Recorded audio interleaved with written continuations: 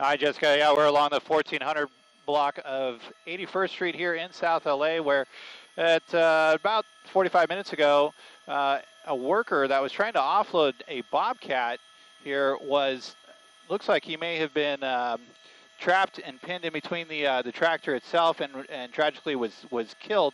Uh, Not entirely sure what they are working on here, but we're seeing look like there was some sort of a work site here at one of the residential homes here along 1400 block of 81st Street. LAPD is here asking, anyone that may have known something or seen something. So the investigation continues here into a fatality of a person that was crushed by a bobcat here along 81st Street in South LA. That's the latest from up here in Sky 5. I'll send it back over to you.